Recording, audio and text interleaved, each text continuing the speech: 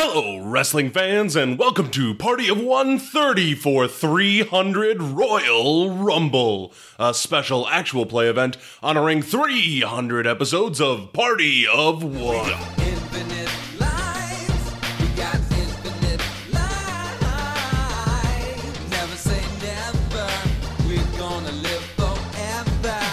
My name is Taylor LaBresh. I am at Leviathan Files on Twitter. I'm the host of Game Closet, an informal chat show with queer and LGBT plus folks, and designer of Riverhouse Games, weird queer tabletop, that you can find at riverhousegames.itch.io. And I will be your ring announcer for this evening.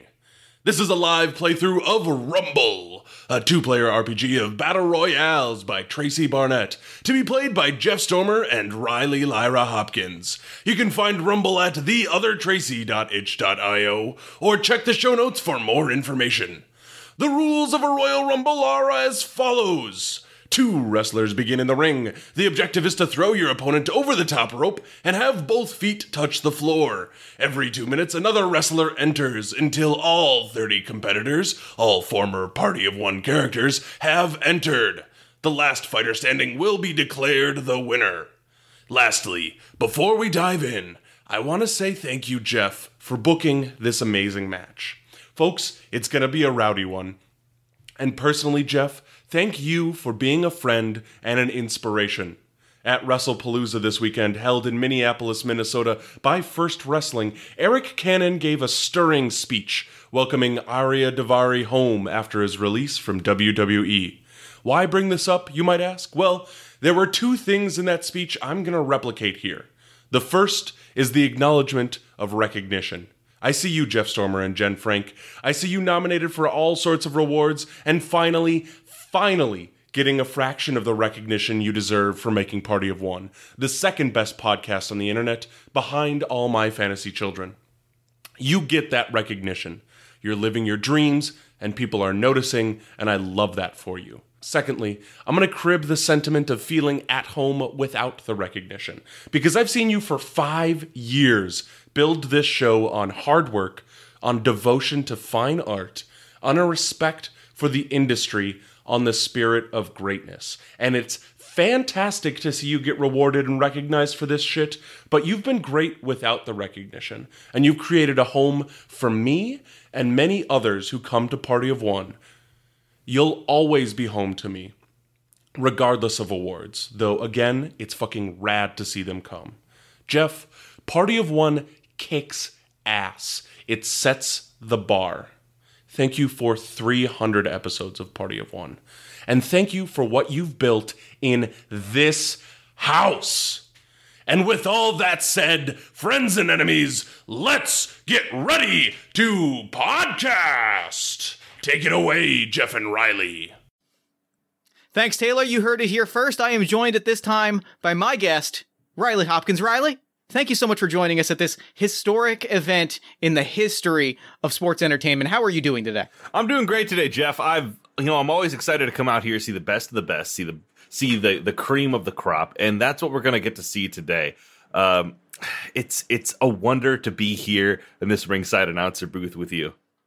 We appreciate having you here. We are going to have to battle in about a minute, so I'm not looking forward to that. But you know what? If I have to fight anybody in the squared circle, I'm glad that it was you. I cannot wait to beat you into an unrecognizable pulp. But until then, right now we're here. I've never actually seen a wrestling match that starts with both wrestlers in the announce on table. Commentary, and then we that have would to run actually down. really rule.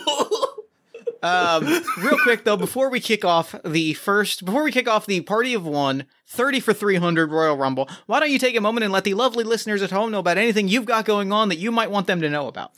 I can't stop doing my commentator voice, which is the problem, because we're in the kayfabe, but also I just want to talk.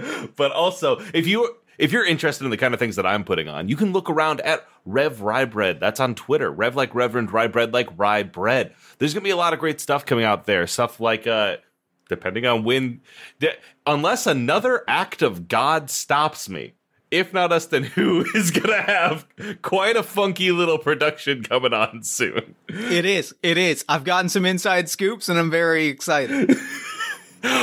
Wink. Wink.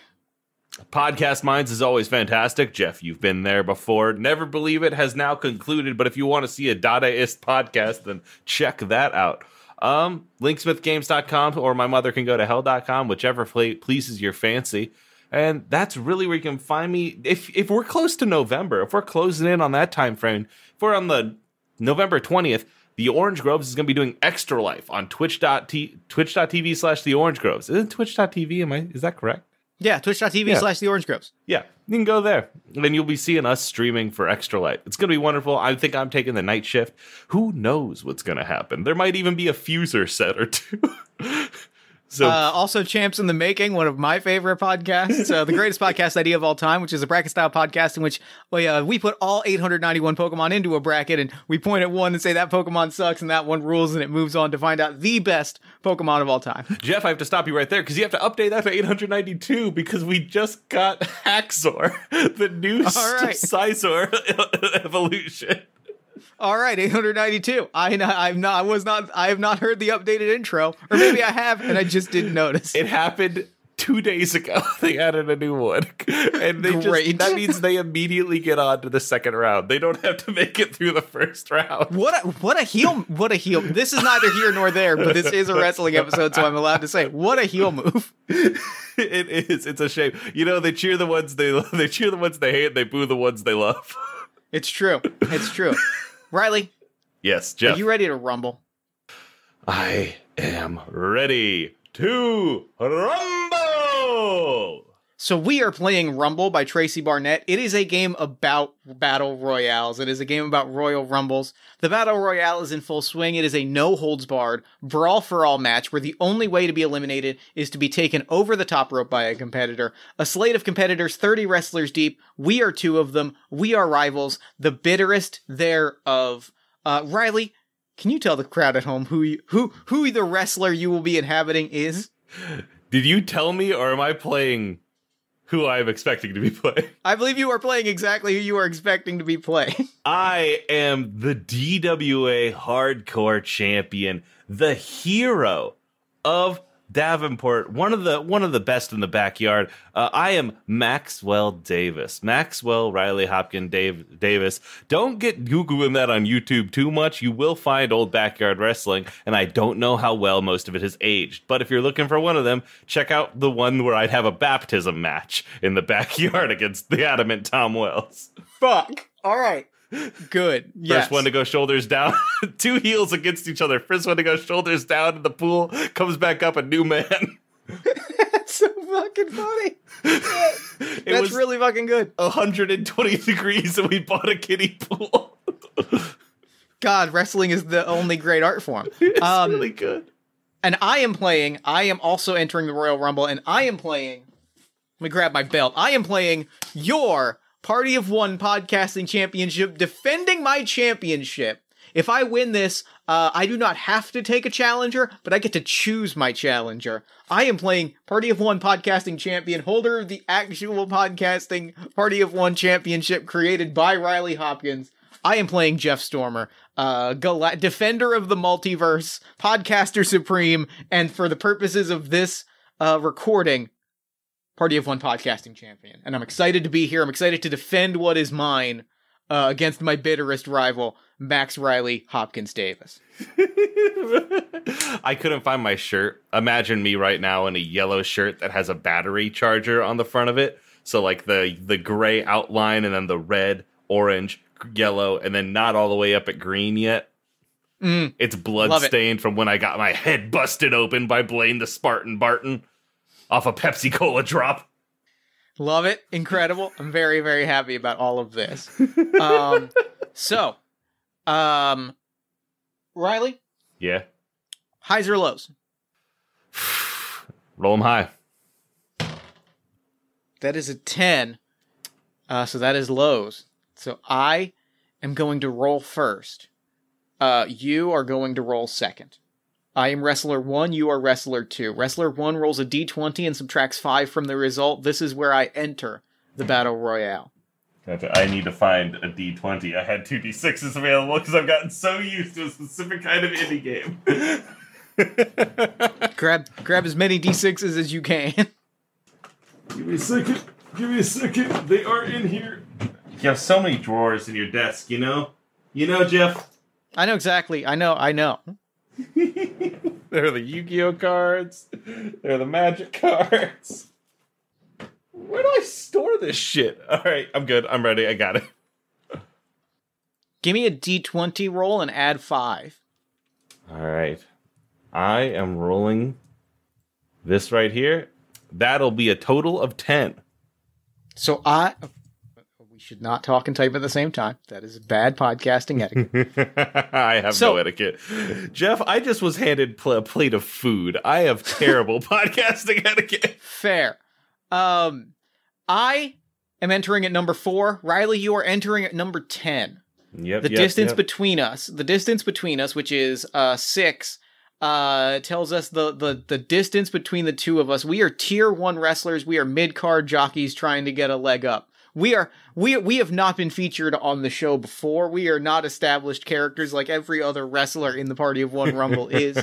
We are coming after each other, and the odds are against us. This is a 2 local wrestlers who are in the city that the Royal Rumble is happening are brought up to be in this, and they're from 2 different feds in the city. And the fans from the local scene losing their fucking minds right now. 8 marks are over the moon right now. They are thrilled. The podcast, the crossover enthusiasts between actual play podcasts and wrestling fans thrilled to see us both in this Rumble. So podcasting smarks are now like a thing that I'm thinking about. So I am wrestler 1. I am entering at number 4, which means I get to pick from this list. I have a list here of 28 wrestlers that have appeared on Party of One. We've played a lot of wrestling games, Riley.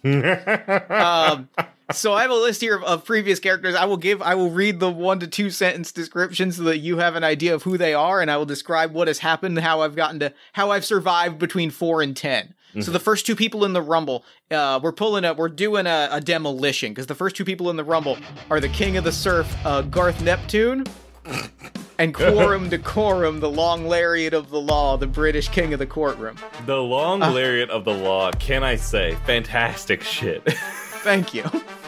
These 2 are former tag partners. They were split up, and so there's a long feeling out process before noted piece of trash, the Ace King Queen Jack, runs to the ring, the one-man Royal Flush, and we see a tag team reunite as they beat down King Queen Jack. They beat him down. I come into the ring. All 3 of us send Ace over the top rope. Ace is gone. Ace is eliminated, which means we've had our first elimination credited to 3 wrestlers. And the way that I survive between now and then, I'm playing the numbers game. I'm letting rivalries play out. I'm letting people come into the ring. I'm letting the ring fill up a little bit. Well, wait, does that ring fill up? Because you have the 2 people there. They were a former tag team. Yeah, they still got a target in there on you. They definitely do still have a target. Do you wedge? Do you see them fusing together, and do you wedge something in between them again? Oh, I definitely do, because they split up. They were a tag team that forcibly split up, so I can definitely vision that I kind of play them against each other, and I'm able to play the 2 of them against each other. I think Quorum is much older. Garth is the younger, is the star that Quorum was mentoring, so I think Quorum gets knocked out pretty quickly by playing them against each other. I'm gonna roll from 1 to 26 now. I gotta keep tracking this number. The next few people to come out, we've got El Tejan, the Badger. Now, the thing about the Badger is he's a Canadian bad boy who was sent to Mexico and put under a badger mask. However, due to the events of the episode that he appeared on, he does command an army of the undead, which I think is what's gonna happen is that he and I are going to brawl outside the ring. I'm fighting off zombies. Obviously, this is a cosmic threat that puts Podcaster Supreme in danger. Hold on. You said, I'm sorry, Jeff. You said outside the ring in a Royal Rumble? Yeah, Royal Rumble 99 style, I'm getting pulled through the middle rope, and we're sort of doing a hardcore brawl on the floor. You do? All right. We're doing Steve Austin McMahon style, where we're brawling around. A few other people come out. We'll say a couple highlights include Alistair Bateman, the real American Psycho, comes out wearing the Ace clothes, and the two of them have a long brawl. Two young handsome wrestlers, so you get that kind of big spotlight fest as we're doing the hardcore brawl out of the ring. They're doing flips and shit. Yeah, they're putting on the show, because we're not doing what the actual 99 Rumble did, which is just leave an empty ring. I can't get distracted with talking about wrestling. Continue. That is what number? So that is 4. That's 5, 6. Riley, yes. I want you to flip through this and just pick a name that you like. I luckily have been flipping through it. I want to see the Revenant. The Revenant. The vengeful spirit of beloved babyface Freddie Fishhook. Yes, that's who I want to see out here in this fucking ring right now. I think the Revenant probably comes in and has little tiny guy but big heart, right? Little tiny guy, mixture of big heart and undead warrior. So sort of imagine if a Zack Ryder got turned into the Undertaker. If Zack Ryder sounded like fucking woo woo woo, you know it, bro. In his match against Calacaveras many years ago, he sort of came in touch with who he was in life, so he's sort of grappling with that. So I imagine that's probably going to lead to Alistair Bateman getting thrown over the top. He's got too much on his mind right now. And you've got two young, and probably, I'm going to say this, probably also Garth Neptune. What I imagine happens is a classic sort of spot of the two sort of baby faces team up against the heel. Heel goes tumbling over, and immediately the tweener, the supernatural character, grabs Garth and choke slams him over the top rope, and he's gone. I like that. I like that a lot. So that is so we've got 3. We got I think 3 more before you come out. I think I've got to have another rivalry match. I think Calacaveras is making her return to the ring after several years. It has been almost 3 years since I last wrestled. I left the ring not only to improve myself as a wrestler, as a fighter, but to improve myself as a person. To reach who I wanted to be, who I knew I was. Now, I am back. But I am not the same Calacavera I was. I have new muscles. I have new, more dangerous, more powerful, more violent moves. I have new hormones. I have a new gender and new pronouns, she, her, by the way. Use them correctly. And for those keeping track of home, yes, I am back as a trans woman. And what better way to be back than to crown myself in my return by winning the Party of One 30 for 300 Royal Rumble. And not only that, getting a shot at the Party of One Podcast Championship, and of course, winning that. I need new goals. I need new gold for my new self. And I'll take it. Of course I'll take it. I am smart. I'm calculating. I am ruthless. I have sacrificed. I have sacrificed so much to be who I was meant to be who I was supposed to be. I have sacrificed friendships, relationships, opportunities for my transition. No one is as committed as me to get what she wants. And what I want is to be the new party of one champion. And no one will stop me. We get the big stare down. We get the big dramatic moment. We get like a replay of their match those many years ago. They go up against each other. It is like a big, it is kind of the big, oh snap. Like, you know what I mean? Like the dominant wrestler. Like, we get the shot, the camera's low by the announce table looking up at the Titantron that is playing the quick promo package of their old match. And there's a moment in that where they lock up in the promo package and they do the same thing here at the same time, like in sync with each other, like future, like present, like past. And then I'm also going to add in, let's see, who do you want to see run in this moment? Who do I want to see? Well, we got to shut it down. Gotta shut it down. I need to shut it down, Sharon Brown. Shut it down, Sharon Brown. The resident shooter comes out wearing her robe. It's got bone wings on the back because of her supernatural partnership with the wizard queen Cersei. Sharon Brown comes out, and we get. It's just really a three-way brawl at this point, right? Like all history and rivalry is out the door. And at that moment, I think that is, I believe that is, I was 4.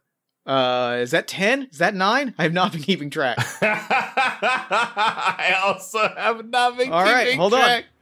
We're gonna pause for a minute. I've got a new a tab on my spreadsheet to keep track now. All right. Wrestlers. We've had you. We've had Garth. Those two fuckers. 1, 2. We've had the two friends. We've had them take out that guy, take out another guy. Then take out Bateman. You entered in. Tejon, I'm number 4. Tejon is outside the ring with me. Mm-hmm. So where's he at? I've been highlighting them on the dock and then deleting them. I think I'm right. I think that there are. I think as of right now there are 5 people out there. There are 4 people who have been eliminated. Am I reading that right? I'm double checking. So we've got Ace and Alistair were eliminated. Garth and Neptune were eliminated, or Garth and Quorum were eliminated. Mm-hmm. We've got Sharon Brown, we've got Calacaveras, and we've got Revenant. They're all 3 of them are in the ring. Tejon and I. Yep. This is 10. You are in the ring now. And then, ready or not, here they come. It's zombie time. The music hits. I come charging down as Generator by Bad Religion plays. Arms up in the air.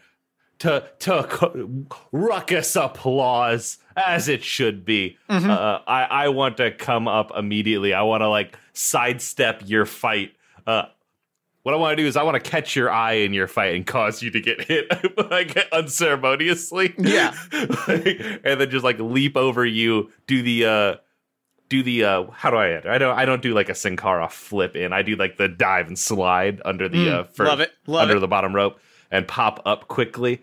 And my first fucking target out here is going to be the Revenant. I'm just gonna keep it moving all the way and hit that man with a bear paw, which is just a really shoddy punch where I hit him with my fucking forearm instead. And that forearm, you catch it is. Have you ever seen? Oh, who is it? Is it Dan? It's not. Is it Daniel Pooter? Is that who Undertaker knocks out? And it's a complete fluke where he clotheslines the Undertaker and the Undertaker falls over. That's what happened. Because this is your moment to immediately eliminate one of these wrestlers with your signature move. Oh. So Revenant, you catch him, falls right over the rope, had already been pretty badly beaten down. Mm-hmm. I want him to reach up and his hand to slowly go down like he's being sent back to hell. Yeah, I think, and what happens is it's exactly what we see. And in that moment, I have recovered outside of the ring, and I twirl around, and in one giant running leap, big stinger splash, I crash into the entire mob of the undead, the entire zombie mob. I crash into them. I roll Tejon into the ring, and I do a mic check to him, and then over the top rope, and then he's gone. Can you describe visually the mic check for me? It's important to me. The mic check is the Jeff Stormer's variation on the mic check is it's a lung blower onto the arm that I then roll backwards, or that I then like segue into a big Becky Lynch style armbar. But it's got that segue where I like grab the arm and I drop it right onto my knees so it looks like it breaks, and then I kind of like roll backwards into the armbar in one fluid motion. It is a level of acrobatics that Jeff Stormer talking into the microphone right now will never pull. Oh, absolutely. You'll see me break out a really cool Alberto Del Rio armbar at some point in this, and I can't do that shit. Are you kidding me? So I think as Tehan tumbles out, I really want to I think the zombie horde stumbles to the back, and let me segue into the next part of the rules and remember now that we're in an action, now that we're playing a game with actual rules. All right. Together. Now, Riley, here's the problem. I'm listening. And I'm going to say that you and I can narrative some of these eliminations will be narrative. But I'm going to open a timer from this moment. Oh, this is good. This is good as fuck. We're doing a live timer. And what's going to happen is we have some things that we can roll on. We've got some actions that we can make. We've got some dice that we can roll.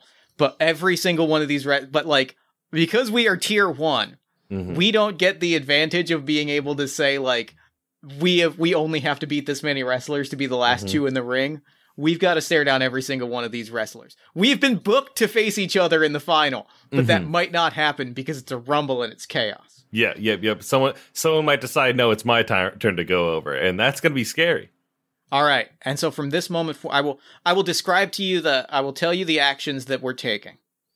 I will tell you what the actions that we can take. And then I will explain them in real time. And from this point forward, every 2 minutes, you or I have to name the next person that enters. Absolutely. Fuck yes. All right. Here we go. I'm hitting the timer. How many dice am I supposed to have?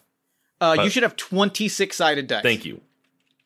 So what's going to happen is every time you want to make an action, you have to roll 5 dice, and the thing that you do will determine like what happens. You're going to roll 5 dice, and then the 4 actions you can take will determine what like happens to those dice. Some of them will go away, and basically that represents kind of your stamina and place in the rumble, getting closer and closer to getting eliminated.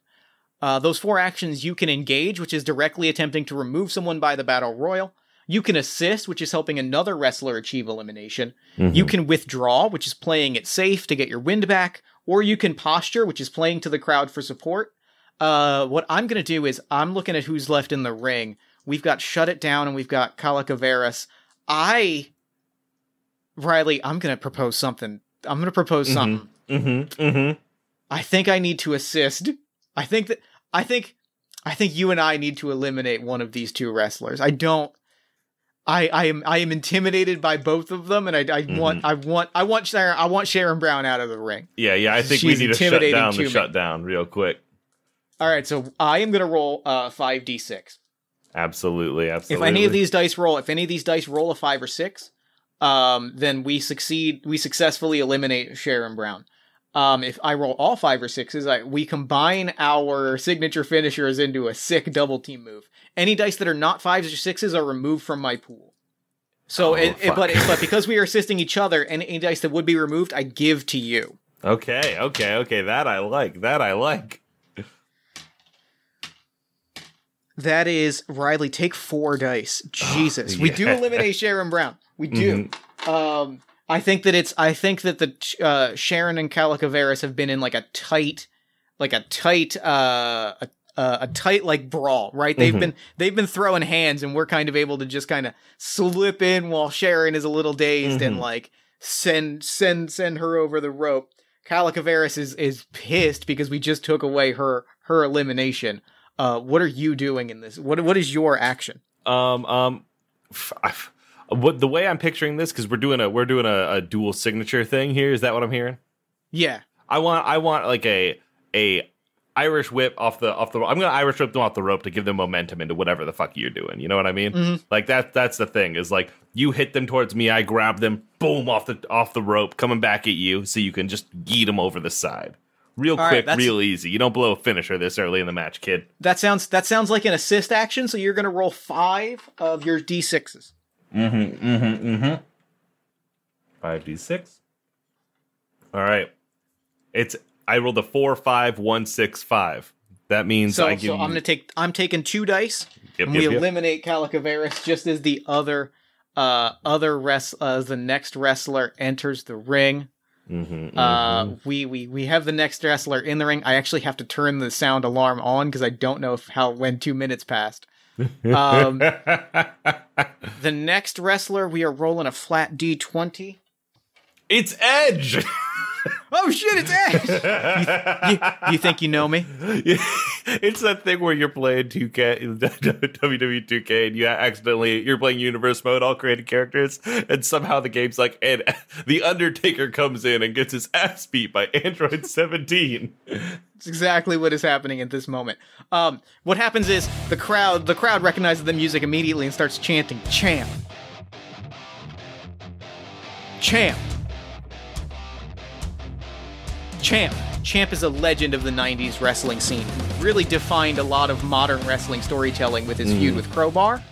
What's up, wrestling fans? It's me, the one, the only Champ, the one true deserving champion of the Party of One podcast 30 to 300 Royal Rumble. I know what people have been saying. Champ, we haven't seen you in the ring in a while. Champ, where have you been? Champ, why are you always with Crowbar? Well, let me tell you, I keep my friends close and I keep my enemies so much closer. So watch out, I'm gonna get close to you in the ring, Crowbar, and anyone else who's trying to distract me or get in my way or come at me with your wiles, your beautiful eyes. None of that matters now. I'm going to come in there and I'm getting that championship, or my name isn't Champ. See you there, Party of One podcast fans. See you there, wrestling fans. And see you there, Crowbar. It'll be great to see you, buddy. There have been rumors that the two of them were like a thing together, and those rumors are true. Champ and Crowbar love each other, and that is canon. Champ is from our most popular episode, the wrestling game of Starcrossed. So Champ here. It's funny that you say it's Edge because this is the superstar Hall of Famer from the 90s coming out and staring down two young pieces of trash. Here's the thing. As he's on his way up, he's like coming down the thing. I want to shut it down immediately. I want to catch him as he comes under the rope, and I want to get him immediately over. That's an engage roll. Roll me 5 dice.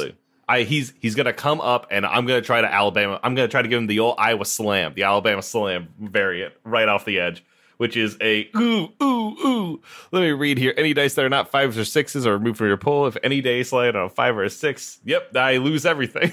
I lose all right. 5. I love it. Yeah, you are unable to. I mean, this man is a legend. This man is an icon. Champ. It's Champ.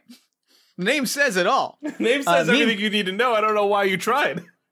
Meanwhile, see, I am not a fool. I see Champ. I run. I'm getting the fuck out of there.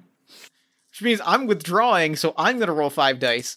And I am going to any 5s or 6s that I can add those dice back to my pool, and any dice that are not 5 or 6s are removed from my pool. Okay. All right. And immediately after I make this roll, yeah. Okay. Champ's going to town, beating my ass. I end up with a net total of 1 more dice in my pool. Champ is beating your ass just as the buzzer rings, buzz. And we get in the ring. I'm going to roll 1 to 19. We get, Riley, a portal open. Okay. A skylight above us opens. Light shines down. It is nighttime. That is, we are in the main event of this show, and light is shining down upon us. And we are, and from above us, wearing big metal wings, landing, drops the wings off. This is the OG giant killer straight from Circus Maximus in literal Roman gladiator times. This is Icarus II, son of Icarus, who has come to vanquish evil and slay the monster. Oh, Jesus Christ. I'm going to hope that Icarus goes for the biggest giant here, which is Champ. Icarus 2 goes for the biggest giants, and I'm going to try to facilitate helping there. That sounds like an assist. That sounds like an assist. It absolutely is. I'm up against the turnbuckle. I'm getting my ass beat back. Bam, bam, bam, bam. I see Icarus land, and I do that thing where I pull up my legs, and I'm just going to push out with my feet. I got a 6, so I do succeed. You do succeed. 4 dice. You do lose 4 dice. Ugh. You lose 4 dice, but Champ is sent over the top rope. Oh, thank God. I'm going to recover this quarter for a bit when it's my next turn. See, I don't like that, because that means that I am up against Icarus. Icarus is all fired up. There's still one other person here, too. Is there? I've been keeping track. There are 4 people in the ring right now. Who came out on 6? 6 was Tejon, who got eliminated. Okay. Maybe my count's off. 3 it is. So we have Icarus is here. Icarus is staring me down. Mm-hmm. And, I mean... Are you gonna scamper onto the bottom rope? No. I know exactly what I'm gonna do. If you're running and I'm staring down Icarus, I feel like, I mean, Icarus is here from another time and another place and from across the universe. I am gonna posture. I am gonna let the crowd savor this moment. I am gonna roll 5 dice. Any dice that come up 5 or 6s are bonus dice that I can roll if I am in danger of being eliminated. That is 2 dice, 3 eliminated, and our next wrestler is entering. Jesus Christ. Maybe 3 minutes? No, this is Royal Rumble. So I've got 2 bonus dice. I've got 3 dice eliminated. I'm rolling to withdraw, and that's my next move. I've already described it. Yep. Oh, thank fucking God. 4 dice. You get 4 dice back. Does losing that one get anything? I have 1 that didn't come up. Yeah, you have 1 dice that gets removed, and you can pull 4 dice back in, so you're pulling in a total of 3 dice. Sick. Heard. Entering the ring at this moment is another... Riley, we're in a good spot. I think you and I are in a good spot. I think that I'm going to pull an assist here, because entering the ring right now is another legend, El Inmortal, who is a Scottish-themed Japanese luchador. Comes out with the sort of tartan pattern mask. 10,900 kilometers from Tokyo, Japan to Philadelphia, USA. 16 hours in the air, 29 other wrestlers, all fighting for one chance to be the party of one champion. The first time I came to America, I had just finished my training. I spoke no English, I wore no mask, and I'd asked the company to send me to Mexico, where wrestling is a religion, and they sent me to America, where wrestling is a joke. But I learned, I adapted, I overcame, and I returned to my country as El Inmortal, the Prince of the Universe, and I wrote wrestling history on the skulls of my opponents, an immortal legacy of bone and blood. And so now, I have traveled 10,900 kilometers to get my revenge, to show you what I have learned, to show you what I have become, and I will return to my country as the party of one champion. Because in the end, there can be only one. Which means that I think that we are in a position where we can maybe let Icarus do Icarus's thing, and avoid having to fight Icarus. Here's the thing. Can I suggest this to you? We let Icarus do Icarus's thing, and then the 2 of us come up behind Icarus and up over the top. Great. Good plan. That sounds like we're both making an assist action. Absolutely. Roll 5d6. Riley, I got bad news. Yeah? I guess it's good news for you. Take 5 dice. Thank you. 3, 4. Okay. All right. Okay. And Jeff, you take 2 dice. Okay. That means that El Inmortal does get a limit. Well, no, actually, what that means, because you were trying to we are unable to eliminate El Inmortal, but we do eliminate Icarus. Icarus is sent tumbling. Exactly. And as you stand there and look happy about it, I want to engage you. Oh, shit. And I fail, obviously, because it's not going to work, because we both have to survive to the end. But Oh, sure. But I immediately go to, like, grab you and try to throw you over the edge. I think I catch a bow and stumble back. Yeah, I'm throwing elbows. I'm doing the Hulk Hogan where I'm ostensibly the babyface, but I'm fighting real dirty, like, so I'm like, I rake your face. Mm-hmm. I stumble back like, ah! I tell him Philly style. No one even likes it here. God. You take that back. You take that back Scummiest right now. place on the planet. Why would anyone... You ever hear somebody go on vacation to Philly? Anybody ever? I am taking a posture move because the second you start talking, I'm doing that. I grab the back of your head and I'm walking you turnbuckle to turnbuckle and I'm hyping up the Philly crowd, getting them excited. Yeah. So I'm going to roll my 5 dice. Do it. That's that's 1 dice for if I'm in danger and 4 dice get eliminated, which means I am down to 8 dice left. Yeah, and good. I am going to posture immediately because you go to hit my head against that turnbuckle and I hold it for a second and I kick out, I swing my leg back to kick out your fucking left leg, then grab you in a Russian leg sweep to drop you back quickly, pop up myself.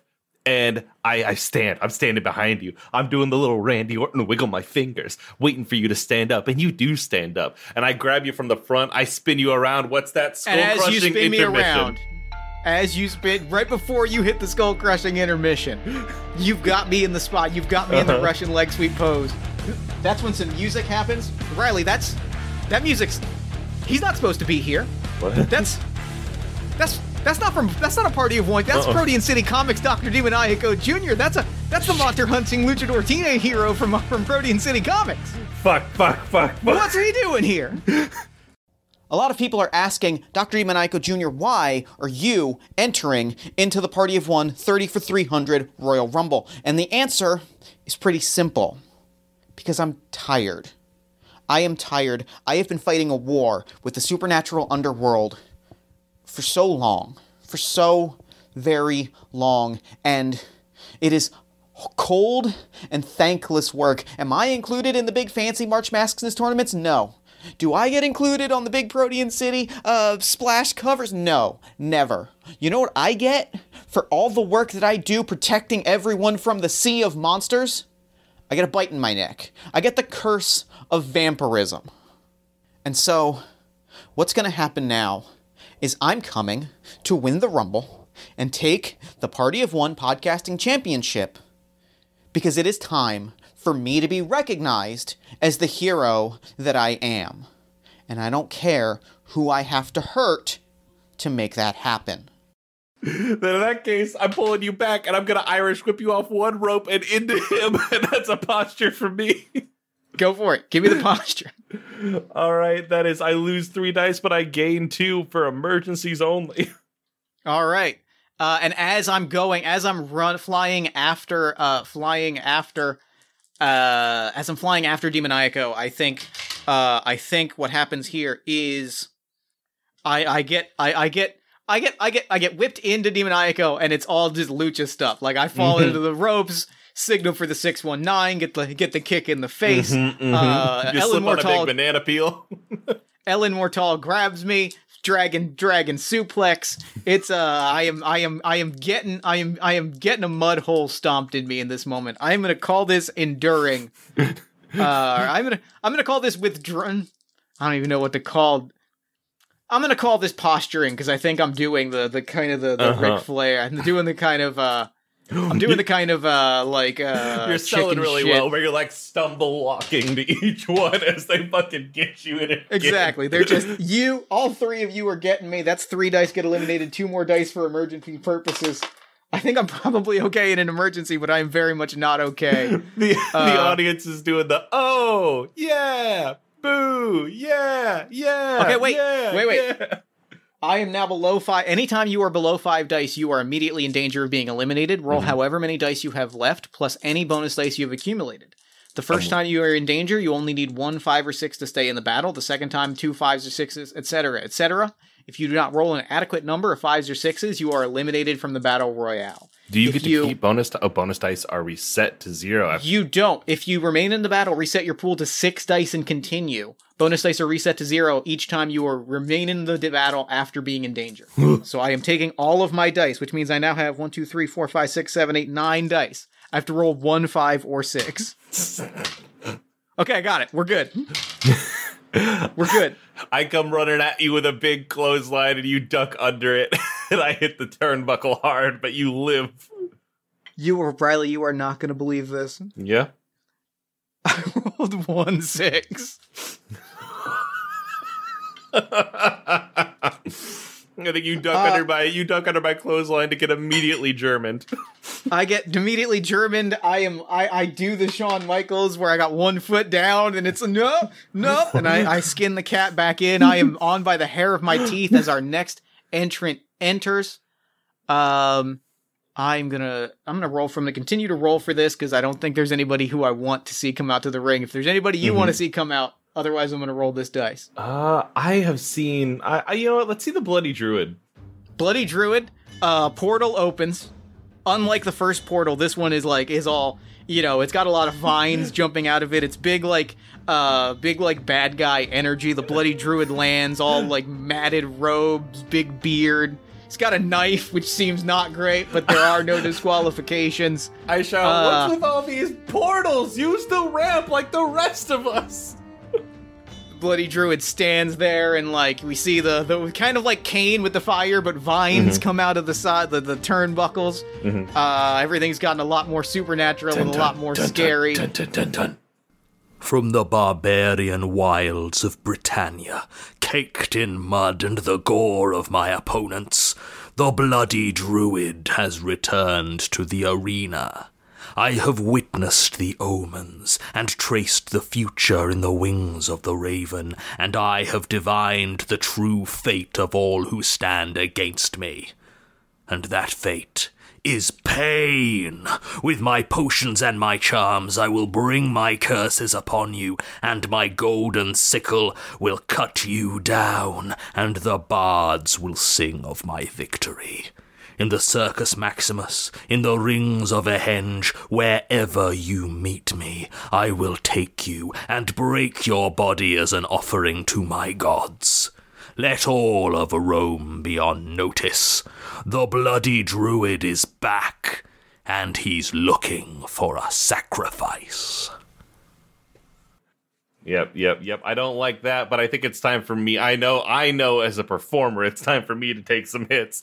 And so I am immediately charging that Bloody Druid, and I'm going to wrestle the knife out of his fucking hands. Go for it. As that is happening, I am going to... there has been like a legacy fight happening between Dr. Demoniaco and El Inmortal, because they are both like very big famous luchadors, and this is one of those like it can only happen here moments, and I am gonna ruin that moment. Hell yeah, I got 1 single 6, so I'm able to wrestle the knife out of the Bloody Druid's hands, and I think it's a collapsible stage knife, obviously, and I stab him in the stomach and push him over the edge, and he vanishes into the fog on the side of the ring. Demoniaco and I successfully eliminate El Inmortal, who had a respectable run, but in doing so, I am put in danger. It is one of those big. I think Demoniaco gets me in a hurricane, like in one of those Hurricane Rana out of the ring situations, because I have to roll 2d6. I have to roll 2 5s or 6s on 3 dice. Is there a interfere? There is not, but I did succeed, so I get 6. I'm back to 6 dice. We're good. I'm still in it. Well, before you have to kick up your survivability by 1, can I engage Demoniaco? Yes, please. Yeah, because here's the thing. I see him about to get you out of the ring. No. I'm the one who's going to kill Jeff Stormer. That's fair. That's valid. And I come in hard and fast. I get that 6. I lose 4 dice. And I am able to, you get Hurricane Rana, I grab you and then spin you back into the ring.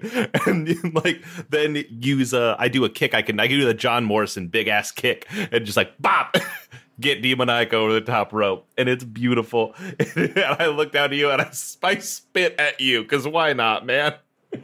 I we have but a few scant seconds to catch our breath before the next entrant, and I'm going to use that time to withdraw.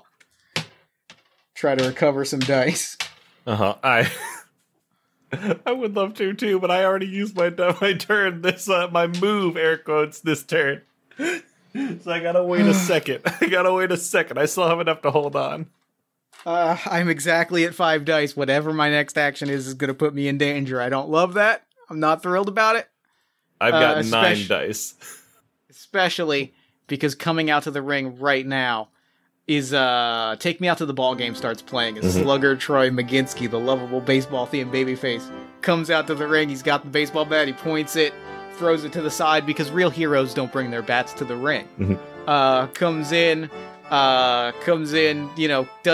jumps up, lays on the ropes, waves at the crowd, strikes some poses, is doing a lot of posing, and you look to where I am. I'm gone. There's a dust cloud. Good. I don't need to tolerate this. I'm taking out Troy McGinsky. I'm actually, if you watch the cameras, you can see me sneaking around the bottom, grabbing that bat and sneaking back in under the other rope. Riley, so here's the thing. You come back in with the baseball bat. Just in time. Like, you come back in, unfortunately, you come in just in time for Troy McGinsky and Jeff Stormer to eliminate each other. No, I'm rolling an assist. All right. I want to assist you. If you roll a 5 or 6, you save me. You both go over that top rope, and everyone's like, no! But then hold on. Yes, there we go. Take 4 dice, Jeff. All right. And I'm still in it. It's the shot, like, Troy hits the ground, and then you see your feet dangling there. And what's that? I've got you. I have you with the fucking, baseball bat at your neck. Like, I'm trying to choke you out to drag you back into the fucking ring. Riley, I'm doing something I never thought I would do to Max Riley Hopkins Davis. I am doing something that I never thought I would do in my life. I am offering you a temporary reluctant handshake. And I'm hitting you with the baseball bat. That's fine. I'm still gonna roll to withdraw. I am rolling to posture. Clunk. There we go. I get another dice, and that puts me. My next action will put me in danger. My next action also puts me in danger, which is not great. Which is not good. I couldn't resist. I needed to fucking hit you real bad. I appreciate it. I need the audience to be confused. I want you to be confused. Yeah, you bash me in the face. I go down.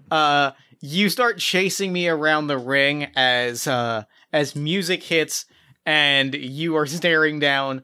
The elder luchador Paladin Jr., who is a mentor figure to many of the younger luchadors in the world, sort of the Batman to the Bat family in his blue and gold outfit with big cross design on his face. He books it straight into the ring. You're about to bring down the bat on me, and he grabs it and rips it out of your hand and throws it out of the ring, and you are like nose to nose with him, and he just leans in your face and says, "Heroes don't use weapons. Be better." And I'm like, A, not a hero. B, you're very tall for a junior. I guess I was imagining somebody much more diminutive. Has anyone ever told you that? It's a lucha term. It means that I was not related to the person who had the original Paladin gimmick. Can he headbutt me? Yes, absolutely. I stumble back into the turnbuckle, and he's just gonna start fucking me up. Just something the audience is like cheering for now, because I've ruined spots. Meanwhile, I am fully taking advantage of this and just laying flat. Just you're blown up. You're like,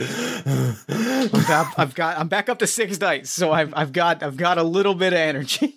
All right, I think I'm on the ground. I'm gonna try to withdraw now because I'm about to be in danger, but I'm not yet. It's so he's hit me. I've got my arms up, kind of try to block the hits and breathe in, and steady myself, which is hard when you're getting wailed on. Roll 5d6. Oh, no, Jeff. I'm getting hit down. I do the thing where like my leg buckles. I'm on one knee. My other leg buckles. I'm on both knees. I'm on all fours. I flat on the ground, and he lifts me up like Bane. The man's gonna ruin me. About to throw me over that top rope. How many bonus dice do you have? How many dice are you rolling to stay in this? Let's see. How many do I roll? However many dice you have remaining, which is and 1. Plus any bonus dice that you have. 4. You're rolling 5 dice. You just got to get 1 6. This is your first elimination. Jeff. And if I need to roll an assist, I will roll an assist. Jeff, it's all over for me. It's 2, 2, 3, 3, 4. It's not. It is not at all. I am rolling an assist. That is 1d6. That puts me in danger. But wait. How many dice do I take from you? You take 4 dice from me. Yes. He's got me up in the fireman's carry. He's about to yeet me over. And I think, how do you yank me back down? I fly. I do a body block to the back of his knees. I do a flying like chop block. I take out his knees. You grab him. The two of you grab his shoulders. He drops down. You grab him. You hoist him over the rope. I pull down the rope. He comes tumbling. And just as that happens, the camera's focused on all 3 of us when it's my favorite shot in wrestling happens. You know my favorite shot in wrestling happens? Can you tell me what it is? When a flying guy flies in from off camera, just like appears, and it's just, oh no! How'd he get down there so fast? He jumped because Riley, we have been double drop kicked by the hyperflexible amphibian submission specialist from deep in the galaxy, Pan-Galactic champion, the Flexifrog, has done a flying kick and immediately just locks me into some, like, just nonsensical submission move because he doesn't have joints and he can just move around like a Stretch Armstrong. Fuck. If I stumble backwards, I am about to get eliminated. Fuck. Hell. I need to move fast. That's it. That's what's happening. We're not having enough time to engage, to withdraw. So I just need to engage immediately. I'm going to assist you in like getting this fucker off of you. And like that's the thing. We have to play this strategically right now. All right. That is I have a 5 and a 6. That is success. Boop boop. And we get him out. He's trying to get you in a submission. Here's what I'm gonna rule here. I'm gonna give us both an offer. Mm-hmm. We can eliminate the Flexifrog, but lose the dice that we rolled, or we can keep the Flexifrog in and reset to 6, and effectively both be safe from elimination and reset to 6 dice. No, I'm getting him out of there. All right. I rolled the assist, and I had already succeeded. So I'm still losing 3 dice. I need you to keep dice because now he's over the top rope. I am like a breath away from death, and I'm going to withdraw right now. We need to both take a second to withdraw. All right. We are both going to withdraw. We have a moment where it's just the 2 of us. We have formed this trying to murder each other tag team arrangement. I think I hold out my hand at you this time for a handshake. Which gets like can get a good eye roll from you. I 3 dice. 3 total? 3 total. I don't mean to take control of you. Yeah. But I do think you eliminate me. This early? You know what?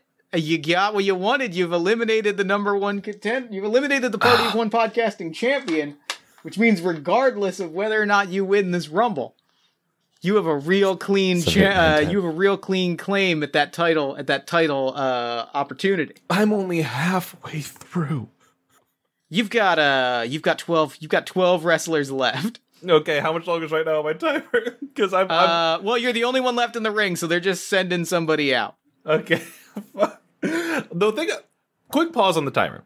The thing I like about this game is it's legitimately causing like a tactics thing where like I want to role play, and as a person who likes to role play, I want to do talking and talk through the moves. as a person who wants to stay alive, I want to get the spots in, out, and withdraw quickly. I like it. It feels like a rumble. It's really feeling like a rumble, and I appreciate this. I'm amazed that it does. I do roll 3 6s and a 5 on my withdraw to get myself back up to a beautiful level. Perfect. Just in time for casual Dan Sexton to run into the ring. Mm-hmm. Just a guy, just an ordinary looking dude. Comes in, you know, real babyface wrestling style, trying to lock up with you. What are you doing? I don't want to try to lock up. I stop him. I do a hand up, hold up, and I hold up your glasses because I took your glasses when I eliminated you. And I like put up to my face. I do like a mime to him, like I can't see out of these. Can you see out of these? And I hand him to him, and I want him to put them on, and I'm going to eliminate him while he has your glasses on. Riley, here's what I'm going to do. Yeah. Roll with an extra 3 dice. I am giving you the remaining dice that I had. Thank you, sir. So you're gonna roll 8 dice total. Okay, hold on. Rolled 8d6. Actually rolled 5d9. I was like, why did I roll a 7? Okay, cool. That's a weird number to roll. So do I still lose all the dice? Hold on, was this a trick? Do I lose those extra dice? You do not lose those extra dice. Those dice are bonus dice that were a gift. Then I lose 2 dice. And he goes over. They're sending out their next wrestler. Fucking hell! I posture to the crowd, and I'm yelling out like, "Is this it? This is really all Party of One has to offer." I knew when I came to Philly, I was gonna see nothing but shit in the streets, but I thought I could get something worthwhile in the ring. All the lights shut out. All of them. Every light shuts out. The Titantron is just showing skulls, skeletons. Coming out now is Undead King of Hell. Barbed wire bat over one shoulder, your bat in the other. Gotta say, I wasn't expecting that. Walking out, one single spotlight on him, comes strolling out to the ring. Very slow, very calm. Gets in the ring, goes and like looms over you, both baseball bats in hand. I hold the mic up to his mouth. Kick without a word, holds out the handle to your baseball bat in front of you. Like presses the handle to your chest. I take it. I have the mic still in my left hand. And I'm like, swats the microphone out of your hand with the barbed wire baseball bat. I look at my hand. Gets into a sword fight position. I look into my hand. I step back a few steps. And I do this. I start spinning my baseball bat. I start spinning it like the Revenge of the Sith lightsaber. How much longer is on that timer, Jeff? It is actually you're spinning it, and it has gone off. Yes. Oh, thank God. That's what we call playing the fucking clock. So the next person out is Hollywood Howard Hogarth, the quintessential pretty boy wrestler. Tan skin, bleached blonde hair, bad attitude, real Dolph Ziggler energy coming to the ring. Doing a lot of showmanship poses, kind of like dancing around the two of you. Like the crowd was here for this moment, and this little piece of trash is like doing all of the big spots, the Miz style, like, yeah, I'm here, it's me, pointing to people, you know, giving the oomph and the dancing. I look to the big guy and to the King of Hell. Undead King of Hell? Undead the King of Hell. I look to Hollywood and I go I hold up the bat and point at him like, Huh? Yeah. Whoop bop. You go high, he goes low. Roll me an assist. Yeah. God fucking damn it. Oh no, Jeffrey. It's not good. Good. Well, what happened? I missed everyone, and that puts me all the way down again to 2. I've tried. That's not good. I'm in danger of being eliminated. Okay. Roll me 5 dice. And you want to get 2 6s, 2 5s or 6s. Wait, I had my bonus ones though. If you have any bonus dice, if you've done any posturing, yes, you add those bonus dice. I have. I have them. I need. All right. I got a 6, a 5, and a 5, and a 5. You're golden. You're golden. Yes. Reset to 6. Reset to 6. And what I'm going to say is, you can choose. I am adding this rule. You can choose whether you want to add those extra 5s and 6s into your pool and have 8 dice in front of you, or if you want to save those as bonus dice if you get put in danger. I would like to save those as bonus dice for the future, so I will mark down those 2. Boop boop right there. I am at 6 dice, and so we failed to get Hollywood out. Hollywood is not out. Another wrestler has come out, and that is the Hammer Man, and he's got a hammer. Who is this mysterious masked man with a hammer?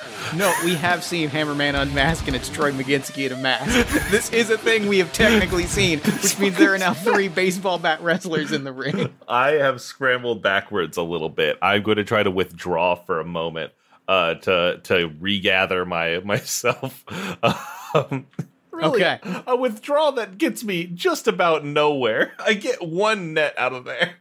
Oh, Undead is not letting you withdraw. Like, it is, you are caught between 2 men with weapons, and Hollywood is, you actually don't know where Hollywood is. I'm not sure that you don't spot him. You're too busy catching hammers and barbed wire bats. I am deflecting some of the hammers, but the barbed bats are no, I'm getting hit with the hammer. I'm blocking the barbed bats because I'm like, I don't want to get hit with that, and then I don't want to get hit with that. Like, I'm getting fucked up back into the corner again, and I think the buzzer goes off, and shockingly, the crowd starts chanting crowbar, crowbar, crowbar, bringing a crowbar to this is now turned into an ECW, bro.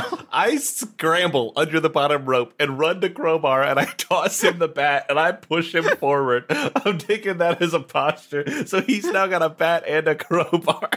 I love this. Like, I these absolutely love 3 this. people descend on him like vultures. Oh, thank great. God. All right, a very good posture from me. I only lose those 2. All right. I like sitting on the ramp, like watching them beat up this dude. And there's no way for them to take them out. I have to take everyone out, don't I? I think Hammerman gets eliminated. Crowbar's a big enough deal. I'm just gonna say Hammerman gets taken out. Gets the mask ripped off. It's Troy McGinski again. We all saw it. We're all upset. You're laying low. I'm gonna say go ahead and give me a withdrawal action as I roll our next wrestler. Oh, happily. My back is to the fucking ramp, so whoever comes out is gonna just see me sitting there and probably just get a free shot in. Okay. All right, back up to 6. I'm just like, oh, okay. All right. And somebody grabs you by the shoulder. No, Jesus. You recognize the tie, sort of an IRS look, and this is El Abogado. This is the wrestling lawyer.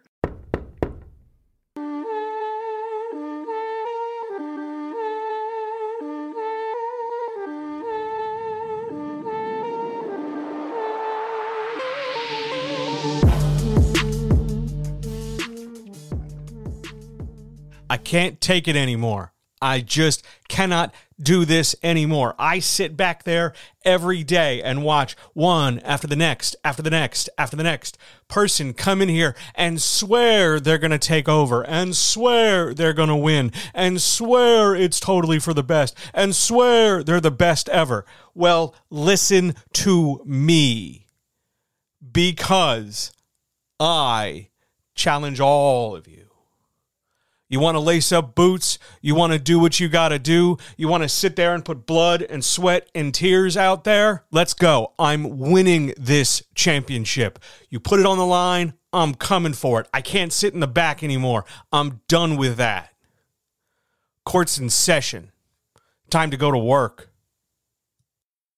Separate from the long lariat of the law, another wrestling lawyer from Party of One. I don't know how that specific thing became so prominent, but has grabbed you and is enforcing justice by forcing you back into the ring. However, as that happens, the second that the two of you are in the ring together, Hollywood rolls out because these two are longtime rivals. Hollywood technically retired El Abogado. And so the two of them start brawling, and what I'm going to do, Riley, can you just grab some dice that are not in your pool and roll me 4 dice and add the results together? Roll 46? Yeah.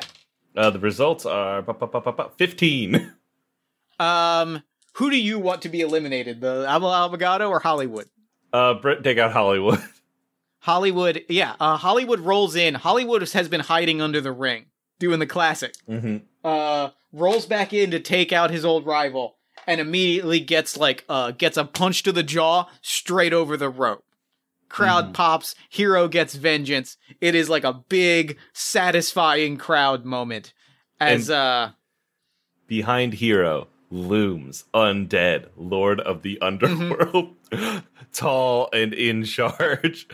And I think there's a neck crack, and I'm gonna sneak around to try to assist Lord of the Undead in getting this guy out of there. All right. Roll me that assist. Oh, thank fucking God! All 6s, baby. Fuck. Yo, do I get anything? I don't think no critical rules. I'm looking. So the two of you combine. Here's what I'm gonna say. I'm gonna add a critical to this because that's sick as hell. You can eliminate You can eliminate either Crowbar or Undead in this moment. Can instead I get 3 dice back? Yes, fine. You know what? That works just as well. Get those 3 dice back. Thank you, sir. You got it, my friend. I'm just scrambling to stay alive, man. I've gotten back up to 9 dice, and I'm gonna take this chance to again scramble away. I'm playing coward ball right now. That's fine. That is all good. More wrestlers have come out. I'm just gonna add 2 more to the ring right now. Okay. Cersei, the sorcerer queen, has come out. God of magic and mystery has come out. I think an alliance has formed with Undead, or it's sort of the villains from Thor Ragnarok. I don't remember both of their names. One of them is the Exterminator. Yeah, I know who you're talking about. Is it Malabolgia? What do I know that name from? It's not Mal. That's the bad guy from Spawn. Why do I have that on retainer? I don't know. I've never read Spawn. And the other wrestler that comes out, I think, is Venganza. Is the young mentor, the trainee, the tag team partner of Paladin Jr., who was eliminated earlier. They're all throwing down in the ring. I need Undead out of here immediately. And so I want to see Undead pushed up against that back rope. Start getting bop, bop, bop, bop, bop up against the rope. And I, who have scrambled off over the side, want to jump up, grab his head, and pull him over to the top rope by yanking his whole head down. Love it. Roll me that assist. It's a very cowardly looking spot, but it does look cool because you're like, oh, Jesus. Yeah. I rolled 1-5, so I do succeed. That's enough. Back down to 6 again, and I see him. I send him down, and when I get him down, I hold out a hand to help him up. He accepts it. It. And I go, I give him pick up his bat, hand it back to him, and I do a call me pose. I like it. I think he hands you your bat, and then like the two of you kind of crack bats together, like you do a crossing the swords thing, and he walks off. Yep. And as he's walking off, we have another wrestler. Like posture, actually. I should roll posture. That is a posture. Give me a posture. Fucking hell. I don't wanna. I need these dice, Jeff. Alright. Okay. We have another surprise entrant coming into the ring. We have Rocco Rocksteady Rambosia coming in looking fresh. Rocco Rocksteady Rambosia, the Rambosia family is a wrestling dynasty, and this man was a bright young man with a hell of a future in front of him or behind him. It turned out that he was kind of in a Lovecraftian sort of cosmic horror time loop situation, cursed with the screams of cicadas and an endless road ahead of him. So he looks great, but he also looks like he has been wrestling for hundreds of years in an endless hellscape. Not and doing great. He immediately attempts to throw me over the top rope because I do only have 3 dice left. This is Rocco Rocksteady Ramboza. I'm sure you all know my name, even though I've never been part of your little Party of One podcast championship before. Sure, in years past, my invitation just got lost in the mail.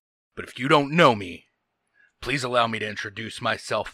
I am the Rev of the Thunderbird engine as it echoes down the empty road. I am the slap of the flat tire on the pavement. I am the cheer of a crowd thirsty for blood and violence. Who but I am the body thrown, and the turnbuckle that breaks it? Who but I am the chair, and the life water it spills? Humbri and I, Hunbri Dani, Humbri I fod flas fiak tu, hum de delbasto kind condu.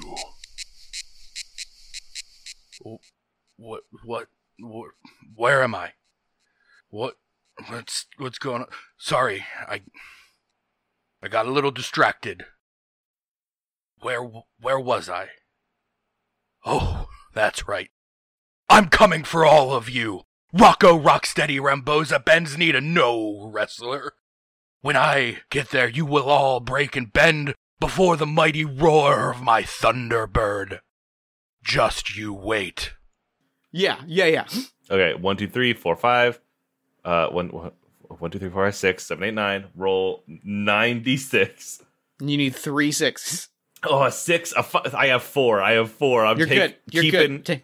I am taking 1 as a extra heal. So I am now at 7. Which of these 4 wrestlers do you want to eliminate right now as you survive elimination? My God. I need to take... I want to take Rocco right back out. I want to take him right back out. You go take a nap, buddy. He can't. Got a long road ahead of him. He doesn't go back up the walkway. He walks out into the crowd and vanishes. Yeah. I love it. I think as all of this has been happening, Cersei and Venganza have teamed up and eliminated Crowbar. Okay. I think that Cersei has been doing a lot of alliances, has been doing a lot of trickery, and Venganza saw a target in Crowbar, so Crowbar's gone. We get another wrestler coming out. Fuck. It is a full-on. We hear the revving of an engine mixed with the like a lightsaber noise. Is the way to describe it. I fall with my head in my fucking hands. As Roadmaster Horrocks, King of the Intergalactic Super Spaceways, the badass with a battle bike, rides down like the American. You fucking clown! What are you doing? Riding his hover bike around the ring. Is not entering, he's just riding his hover bike around. I slide out, I'm gonna clothesline him with the fucking bat. Okay, give me an engage. I don't have time for this shit. My life is on the line. I can succeed. Alright, so you take him out, he crashes. It was a huge, disastrous crash. And because the next wrestler enters, you are able to... The next wrestler enters, and you stopped him from entering the ring. And as we all know by the rules of a Royal Rumble, if you are not in the ring by the time the next wrestler enters, you are all eliminated by default. Fuck. So Horrocks is out. Okay, cool. Great, I love that. And then finally, we get, 3 big words pop up on screen. We see, look over there. And the first ever character to appear on Party of One, Slimy McKeelberg, makes his entrance. Slimy McKeelberg here, aka 250 pounds of twisted steel and sex appeal, aka the undefeated NXT champion, aka the leader of the Balor Club, aka the bringer of the Beauty Breaker, aka the correlator of the Cutie Crusher, aka I saved the world that one time, aka owner of one of the most successful Cutco knives businesses. If you need a brand new knife, Slimy McHeelberg is here to put it in your back or in your hand for just a few low monthly prices, aka the winner of this Royal Rumble. Wearing his jorts and his t-shirt that says "Look over there." That's his signature move. He'll point and then he'll poke you in the eye. He comes out. I'm sitting on the metal stairs facing the ramp. Walks past you. Hands you an autograph. Climbs in the ring. And I think I'm gonna roll the dice here. I dab up my blood with his fucking picture. Roll me a withdrawal. I just did, actually, so I won't double withdraw here.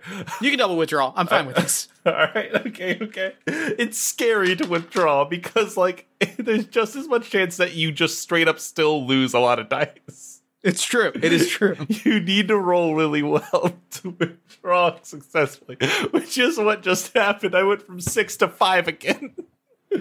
Okay. Your next action will put you in danger. No, it's under 5. Yeah, so your next action will put you in danger. I'm not under 5. I'm at That's 5. what I'm saying. Once you spend dice, when you do your next action, whatever. You're assuming I fail in some way. unless you get 5 sixes, unless you get all 5s or 6s. Part of the cards, baby. I think what has happened is Slimy knocks out Venganza. I think is what happens. I think Venganza falls victim to the oldest trick in the book. Look over there, and then gets quickly eliminated, and just like walks by you, just kind of muttering like, "I can't believe." Amateur move. It happens. He's a great for a reason, you know. Yep, that's why he's a Hall of Famer. That's why he's who he is. And you're in the ring. There is Slimy and there's Cersei, and they're circling each other. And I think I am going to sneak up and I'm going to steal a move from DWA from Chris Cash, the baby Chris Cash. Hit him with the Rock'em Sock'em jetpack, and I'm going to do a code breaker basically on Cersei. Just run up. Whoop up. 5d6. That is a surprising amount of 6s, but it is not all. Right. So I am now in danger. A way I don't like, but I had to do it. You understand. Now, Riley, you are in danger in this moment. But now the game is about to change. Okay.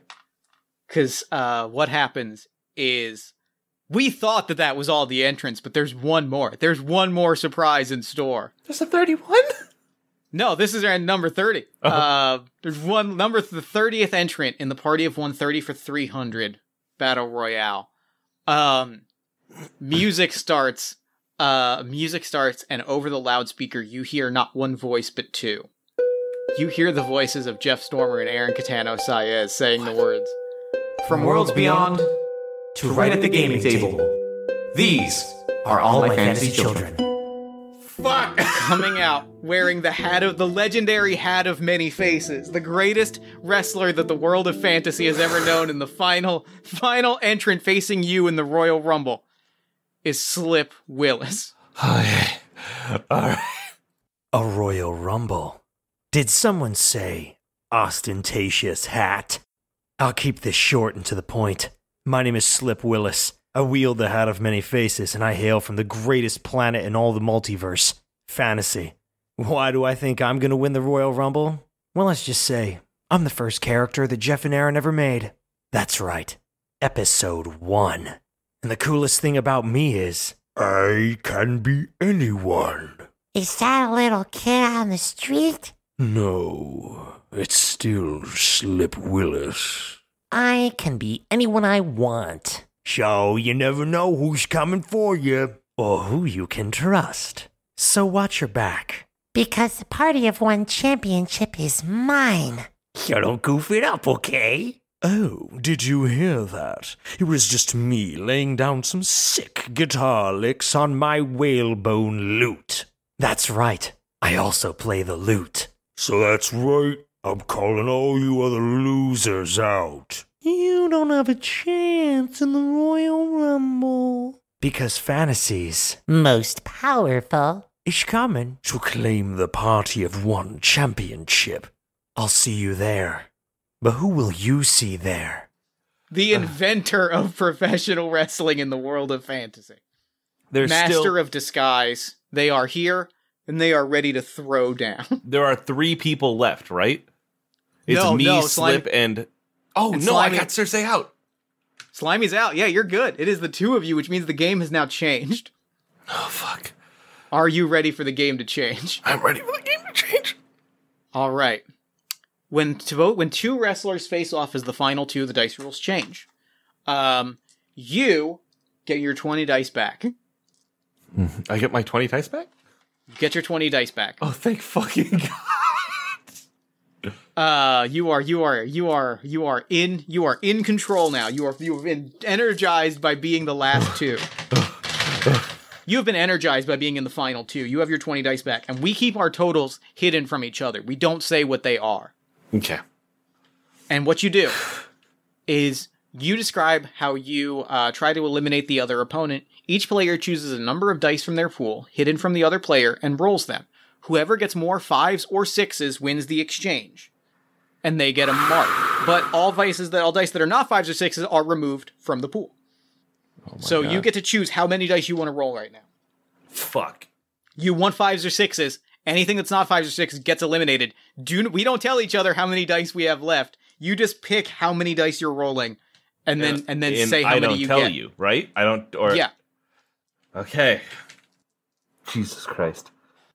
Slip is goading you on. I think that's how they wrestle. I think it's a big part of their wrestler. They're also a big personality wrestler, and they are goading you on. I think at one point they tweak their hat, and their face turns into my face, and they're like, This is who you want to face, right? This is the title that you're chasing after.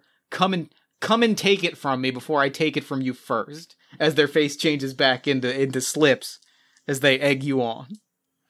I'm holding myself up using the baseball bat as a crutch, and I'm standing there, and I just breathe in, breathe out, breathe in, and I whip the baseball bat at them as hard as I can. Just throw it. How many 5s or 6s did you get? I have 1. I also have 1. What happens in a tie? Do we both get a mark? Yeah, I'm gonna say we both get a mark. Yep, that feels exactly right. All right. Do I have my leftover bonus dice? Do they do anything? Roll them right. I'm gonna say roll them right now. They go away immediately, but you can add them to this first roll. All right. That's an extra 6.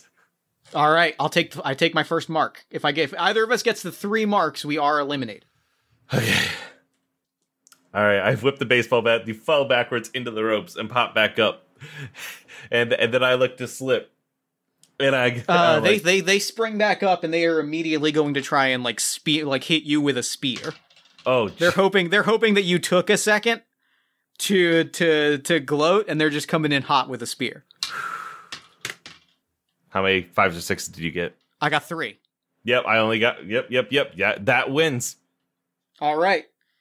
Yeah, I get smashed with that spear immediately. They roll through. They climb the turnbuckle, and they are getting ready to kind of frog splash down on you. How many you got? 1. I got 2, baby. Knees up. Bah! Knees up. Oh, that is my second mark. And I scrambled to my feet quickly, and I see Slip starting to move to their feet, and I am going to run up, and as they stand up, grab them from behind. Bop, bop. Whoop. What's that? A crucifix powerbomb. I'm gonna throw this fucker over the top rope. All right. Okay. How many did you get? I'm rolling right now. My heart is beating so fast. This is so tense. 3. I also got 3. Fuck, does that mean we both get a mark, or? Both get a mark, but that means that I get eliminated. Yes! Riley Hopkins. Oh, I end with 1 dice remaining. I had used all. I would have ended with. I had rolled 3 successes, but I had no dice left in my pool. That's why you save one for the end, baby. Riley Hopkins, you have won the Party of One 30 for 300 Royal Rumble. And I turn and I point shakily, weakly, sweating at that beautiful sign that says Potomania. Unbreaking, holding my finger pointing at it. And I collapse on the fucking mat. And the black shirts come out. The black shirts come out. They're spraying you with cooling spray. You get held up. You get given an elaborate trophy. You are held up. And the last thing that happens is our backstage interviewer slides in and says, "You've won. How do you feel?" I feel like Jeff Stormer better watch his ass and look through that peephole before he opens the door. 'Cause I'm coming to the worst city in America. I'm coming to Philadelphia. Boo! Bring you a little bit of... Bring you a taste of Chicago, you son of a bitch. They cut the mic. And that's game. Riley Hopkins, you have won the Party of 130 300 Royal Rumble. I was really fucking rules. I was really banking on you using everything to not die. And if we had died, I still would have won, which is beautiful. If I had lost, then waka waka, I still would have won. No matter what, I was coming out of that last spot a winner. I am blown away. This was everything that I wanted it to be and more. Riley, thank you so much for this. Thank you so much for joining me for the 300th episode of Party of One. Thank you for having me. That was legitimately one of the most heart-beating fucking podcasting experiences. This is genuinely a very good role-playing game. I would like more ways to recover. I would like it if you didn't lose dice on a withdrawal, or maybe lost half dice on a withdrawal. But other than that, I like it being risky because I like it. I love that sense of the clock is ticking. You are running out of options, and you the best you can do is grab a few extra dice and hope that you stay alive. I cannot believe I was resigned to death when I had to get 3d6, 3 6s or 5s on 4 dice right there after eliminating Cersei. It's that's it. I am so happy with how that turned out. Riley, before we wrap up, where can people find you and your work online? You can find me on twitter.com/RevRyeBread. That's Rev like Reverend, Rye Bread like Rye Bread. You can also Google the best of Max. Go to YouTube and type in the best of Maxwell Davis, which I think should bring you a highlight reel of my backyarding days. Please go do that. I'm going to be doing that after this call. That's not Max Davis. Was it Maxwell? Did you type it in as Maxwell? You might. Yeah, there it is. Best of Maxwell Davis, MV. Riley, I will put this in the show notes so people have it. Check the show notes for a link to the best of Maxwell Davis. Riley, thank you so much for joining me for this momentous occasion. I'm extremely grateful that we have gotten to make all of these wonderful, weird podcasts together, and this is a true all-timer for the record book, so I am extremely grateful that you were able to join me today. Jeff, it is a pleasure to be here for another centennial, and I don't think I can understate how wild and impressive it is that you keep these motherfuckers coming out. 300 episodes is so many, and to have them all be of this high quality, to maintain the level of professionality and good shit that you put out is amazing. The shit you do for independent RPGs cannot be overstated. There is no show like Party of One, and I am so happy to be part of it in a small way. You should be extremely fucking proud of what you do here. That belt says best podcast in the world, and it's fucking right. Goddamn right it does. Thank you so much for joining me. Though. That's fair. No, that's fair. That's fair. We will face off for it. Riley, thank you so much for joining me. And for me. now, I'm going to throw it over to me. I'm going to throw it back to me at the commentary station so that he can wrap up the show and he can say goodnight to our audience after 300 nights of sports entertainment. Commentary, Jeff? Take it away. Thanks, Jeff, and thank you to Riley for coming onto the show. That game was incredible. Be sure to check the show notes for links to all of Riley's work and podcasts and games, including the best of Maxwell Davis. Thank you to Taylor LaBresh, our ring announcer for the evening. Check the show notes for links to everything Riverhouse Games. And thank you to Tracy Barnett, designer of Rumble, who designed this game after I asked about it on Twitter and made this game for this episode. It was an incredible game. So be sure to check the show notes for a link to Rumble. And before I do all of the other stuff, I've been handed this microphone, and I have been asked to say a couple words about 300 episodes. And admittedly, I cheated. I had a bunch of other people say things about it first, because it's a lot, and it's emotional, and I figured that would make it easier, and it absolutely has not. Because the truth is, I look out at 300 episodes, 6 years in a few weeks. I look out at all of that podcasting, all of that experience, all of those games, those episodes, those good times, and the truth is I didn't think we were going to get to 30. Like, I didn't think people would care. I didn't think there would be guests that would be interested. I didn't think that we would be able to sustain something like this, and here we are 6 years and 300 episodes later. That is more episodes than Frasier, that is more episodes than Friends, that is more episodes than Cheers. We have created something breathtaking here, and I just want to say thank you to Jen Frank, producer of the show, the unsung hero without whom Party of One would never happen, would never have been created, would never happen on a week-to-week basis. Jen does so much work and is such a fucking star, and also is the love of my life, and that needs to be said on microphone sometimes. So Jen, thank you so much for all that you do for this podcast.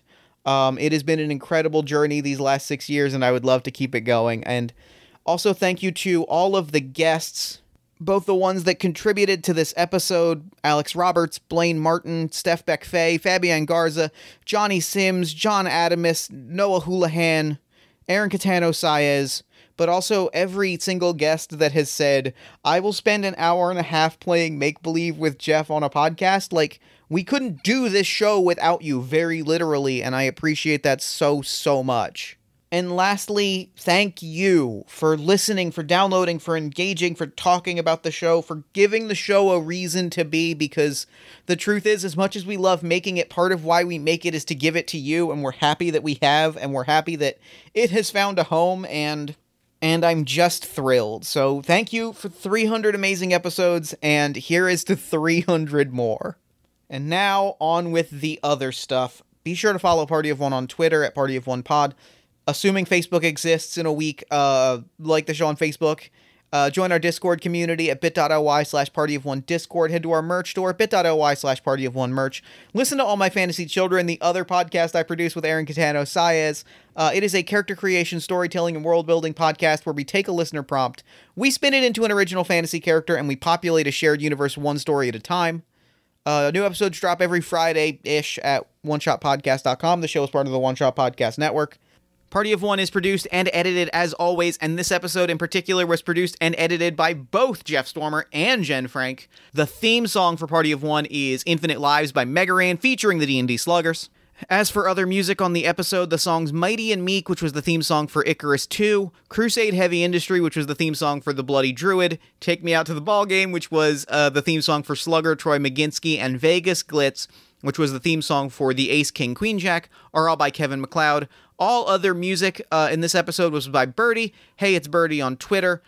Check the show notes for links to their information. They were incredible and just gave me a gigantic folder of cool music to use in the episode, and I tried to use as much of it as possible. Thank you so much, Birdie. It was breathtaking. I'm so happy about it. You made the episode even more special. And the Party of One logo, which you can see on the Party of One Podcasting Championship, is by Evan Rowland. And as emotional as it makes me to end this particular episode, that is all we do here. So until next time, thank you so much for listening for the past 300 episodes. Remember to fight the forces of fascism every single day. Remember that self-love and self-care are radical and defiant acts of resistance. And as always, party on, everybody. Never gonna die. No, we're never gonna die. You can hear my words in this soul.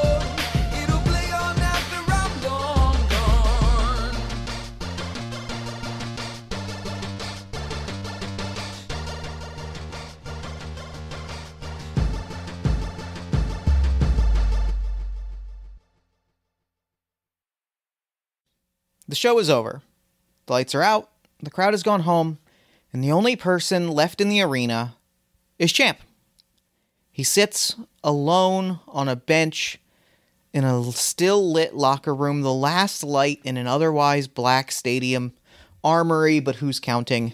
He sits, his shoulders sag, and he takes stock of his day. Because, friends, Champ didn't win. He didn't win the Rumble, he didn't win the title, and worst of all, he didn't even get to... Well, it was a failure on every possible level. After a long time sitting, wondering, reminiscing, he finally lets out a heavy sigh and starts to stand to his feet, but just in that moment, a shadow falls over him, and a duffel bag hits the floor next to him, and Champ's eyes widen, and his face reddens, and Crowbar smiles that obnoxious smile of his, and says, "Hey, Champ, it's been a while." And from there, my friends, the tower falls.